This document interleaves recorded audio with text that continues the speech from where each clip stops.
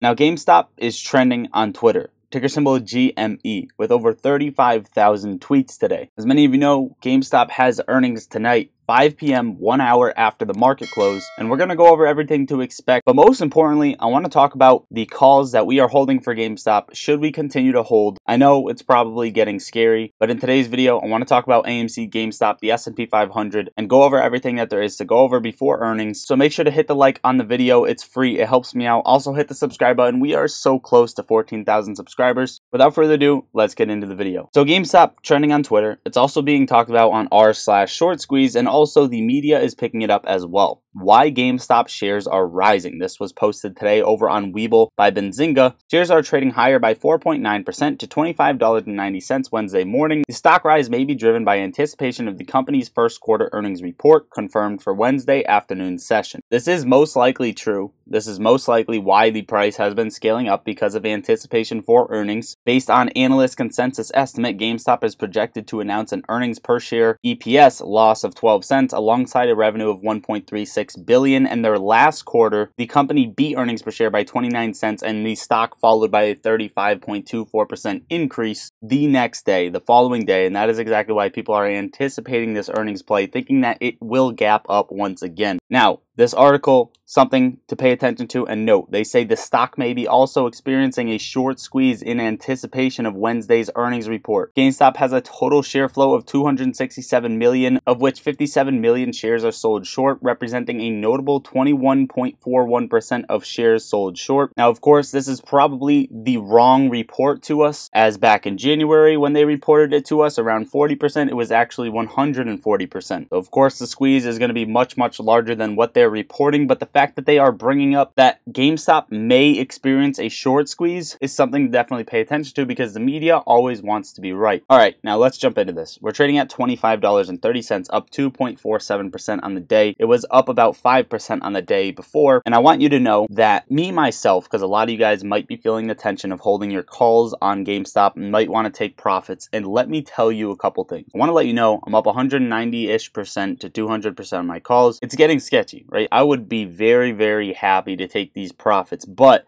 my original plan was buy these calls with expiration in July and hold through earnings no matter what happens. Just because it's been scaling up into earnings doesn't mean I'm going to jump out of my plan, even though I could be taking profits. And honestly, taking profits is probably the right thing to do, the safe thing to do for these call contracts. However, if you're willing to 2, 3, 4, 5x your money, and on the other half potentially lose your money, this is the bet that there is to make. Not financial advice. I'm not a financial advisor. Let's jump into the chart. So GameStop is being accumulated up into this earnings report. Take a look at the on-balance volume reaching an all-time high. Currently, as we speak, as we make this video, GameStop is right around the highest levels it's had, like we had back in the squeeze back in January, and the accumulation period after that going into March of 2021. So what you can see is a decline in price, and GameStop is being accumulated by investors. The next thing to note, GameStop is hugging the top of the Bollinger Bands, which is usually a scary thing to see, as it could predict downside going forward. Like you see back here, snapped out of the Bollinger Bands and got smacked hard. Same thing up here,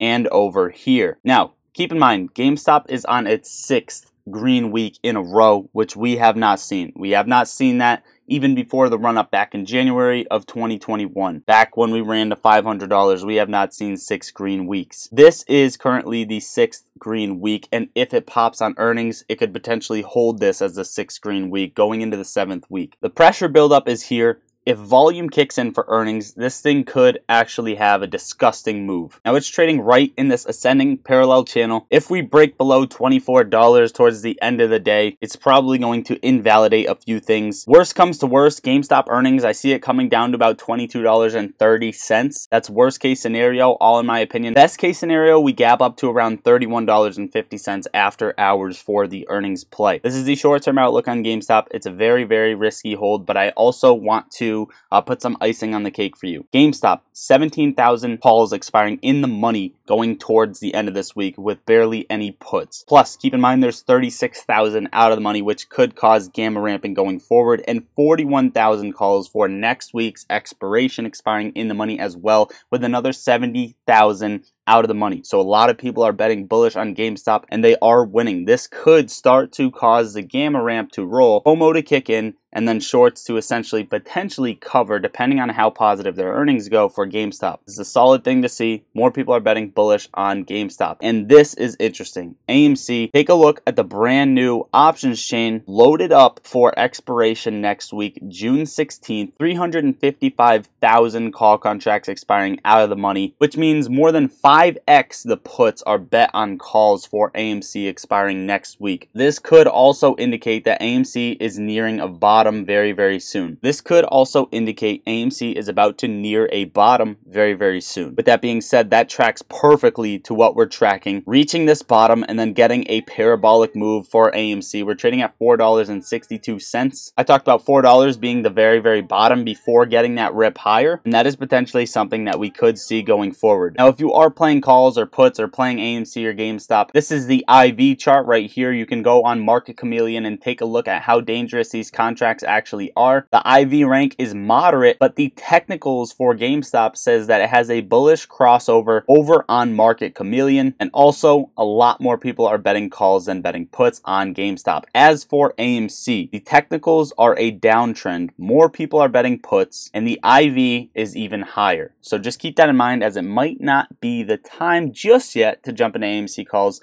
even though, just to disclose, I am still holding my AMC and GameStop calls. Now, if it makes you feel better, if you want to, after this video is up, be able to come up to me and say, yo, are you holding through earnings?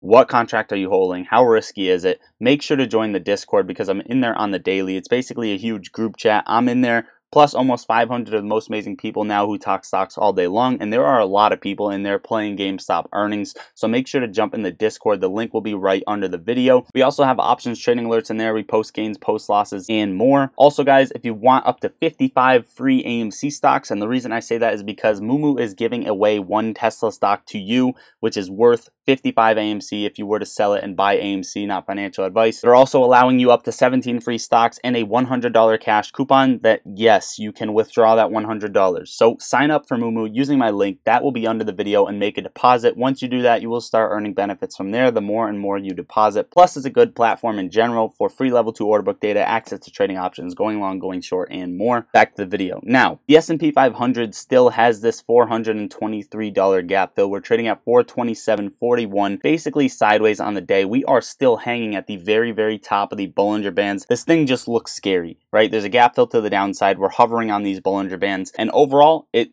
is just sketchy to say the least. Now, I posted 2 YouTube shorts yesterday, well actually 3. One was the ape documentary. I also posted about the fires up in Canada. Pray for everybody up in Canada, as well as the air quality. Be very, very careful if you're in New York or even my area. Also, I posted a YouTube short on a potential stock that might rip for the long term. So if you guys do want to go see those, make sure to go watch those. Little sprinkle on top, Bank of Canada has unexpectedly started raising interest rate hikes after pausing earlier this year. The central bank just raised interest rates by 0.25 BPS. The market expected no hikes today. So just to show you what could possibly happen, as everyone thinks, oh, Nike swoosh recovery is happening.